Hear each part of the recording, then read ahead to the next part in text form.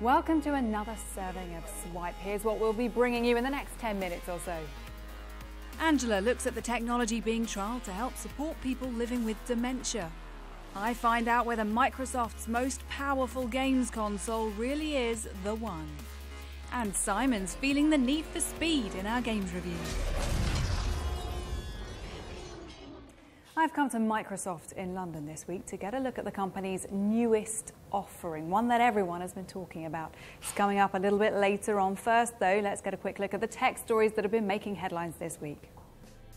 Facebook's launched a person-to-person payment service in the UK, allowing users to instantly send money back and forth on their mobile phones or computers. Messenger is due to roll out its new payment function over the coming weeks.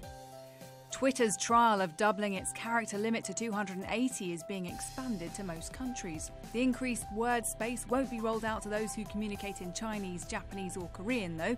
Those languages are able to convey more in an individual character. English Heritage has teamed up with Google Street View to showcase historic sites online for the first time. The technology will allow 360-degree views of some of England's most famous sites. And here's a new way to explore the Great Pyramid of Giza without even going to Egypt. A team that recently discovered an unknown void inside the ancient landmark using imaging technology has set up a virtual reality research lab in Paris, letting people have a go at walking around inside the pyramid. Now, a project's underway to see how Internet of Things technology can help increase support for people with dementia. Angela's been to meet some of those involved to find out more. Right, here we go. John Edwards was diagnosed with Alzheimer's disease in June 2015. A former airline training pilot, he suffers with mild to moderate dementia. John and his wife Marion volunteered to test some new technology, which could help make life easier for them by connecting them remotely to support.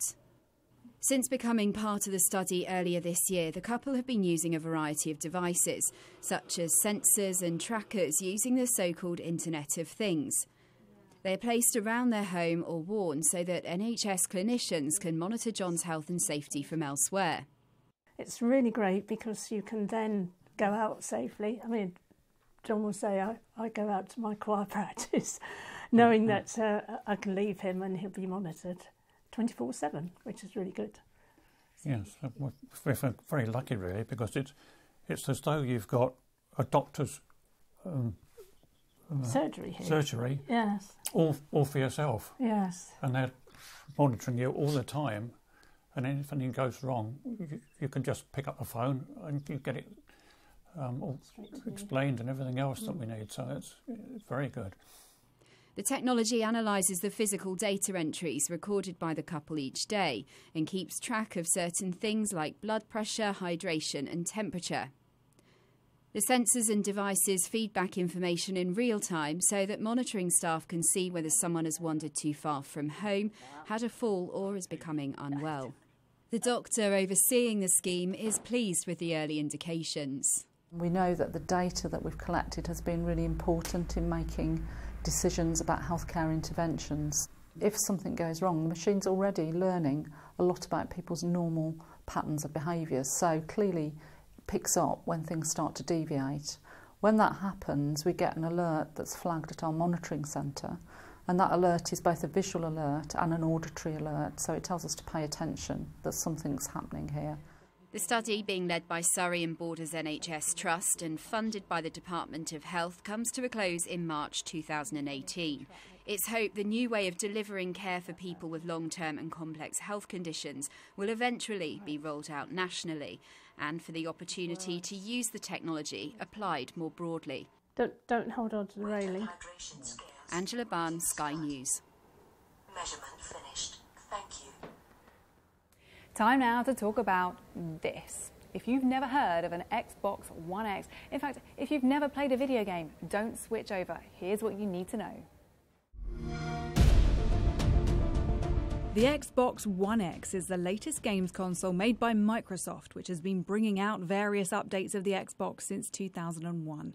The company's got a famous rivalry with Sony's PlayStation consoles. The two go back a long way. If you've ever heard of the console wars, people are usually referring to them, and Sony has recently been winning that war. But this week, Microsoft launched its brand new offering, the Xbox One X, promising to be the world's most powerful gaming console. It's got 6 teraflops of power. So my first question for the UK and Ireland boss was, obviously, what does 6 teraflops mean? A teraflop is really simply a way of measuring speed in a computer. And the fact that we have 6 of them means that we're 40% more powerful than the next most powerful console on the market. So it's one of the ways that we measure it as the world's most powerful console. Now for the bit where I bring in a gaming expert to tell us what he thinks of the new console. Meet Tommy T999, showing me how to speed around the track at Silverstone. You just pushed me into the wall. I did. People seem to like hearing what Tommy thinks. His YouTube channel's been watched over 100 million times. So what does he make of the world's most powerful console? Very, very impressed. The games that are there, so if you look at something like Forza, for instance, from a driving game perspective, the 4K quality that you're now getting, if you've got that right 4K Ultra HD TV, is really making sure that everything pops out at you. Harvey tells me in 4 years' time it's expected half of TV households will have a 4K screen at home. But if you're not joining the 4K explosion, why would you buy the new premium console? There's this technique actually that we call super sampling. And super sampling, essentially what that's doing is it's taking a superior resolution of image in ultra 4K and it's shrinking it down for the HD screen. Even if you have a standard HD screen, you're still going to see improvements. Every bit of enhancement counts in the console wars. The company's competing with Sony's PS4 Pro, remember? They're basically doing it to try and regain some ground and regain ground with a certain segment of the audience who are very core gamers. One final bit of essential information about the new Xbox One X is that it's not cheap. It's £449. I'm sure that'll help you decide whether or not to buy it. So now that you're clued up on consoles, let's talk about games. Simon is in the studio this week, and if you're going to get an Xbox One X, he's got some titles you can play on that too. Need for Speed Payback for the PS4, PC, Xbox One and Xbox One X is the latest iteration in the Need for Speed franchise. I'm going to tell you this, it's wonderful to have it back because for some reason in the video game industry as of late, a lot of developers and a lot of publishers have been focusing on the simulation racer, and that's fine. There is something cool about getting behind the wheel of an in-game Porsche and it feeling like a real Porsche. However, that's not as fun as an arcade racer where you sit behind a super-powered mega car and you just go really fast and you take corners at breathtaking speeds. Need for Speed Payback takes this idea even further, and it does put you in an open-world environment, and the whole time it just keeps saying, hey, why don't you go faster? Hey, why don't you go faster? And that is why it's really fun. You're essentially in an action movie, you're the stunt driver, and I'm sure if EA had the license, they would have just called this the Fast and Furious the game, because that's what it's all about. Jump! If you've been wanting for an arcade racer that's just fun, entertaining and exhilarating, Need for Speed Payback is it. You should probably go and get it. Okay, boys, let's even the odds. Super Lucky's Tale for the PC, Xbox One and the Xbox One X is the sequel to Lucky's Tale that came out a few years ago, and it is one of the most laid-back, relaxing platformers you could ever hope to play. It kind of feels like one of those games that would have come out in the late 90s for the Nintendo 64, but there's nothing wrong with that, because if you're looking for a nostalgic treat, Super Lucky's Tale is exactly that. And it's just a very relaxing game that you should really play with your family or play with your kids. If you're having a lazy Sunday and you just want to chill out and relax, you should play Super Lucky's Tale. It's never going to challenge you, but it is going to relax you and make you feel pretty good.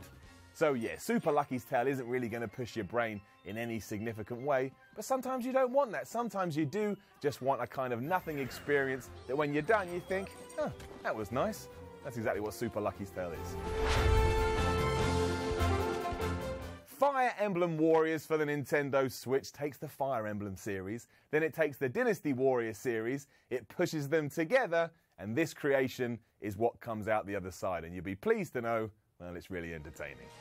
Given the two franchises that it is based on, that does mean you're going to be hacking and slashing literally hundreds of enemies that are on screen. But the cool thing here is the role-playing elements from Fire Emblem have also been added into the mix. So while you do get to go around with a big sword and just attack things, you can also level up your characters, and there's a cool story to make sure it keeps progressing over nicely.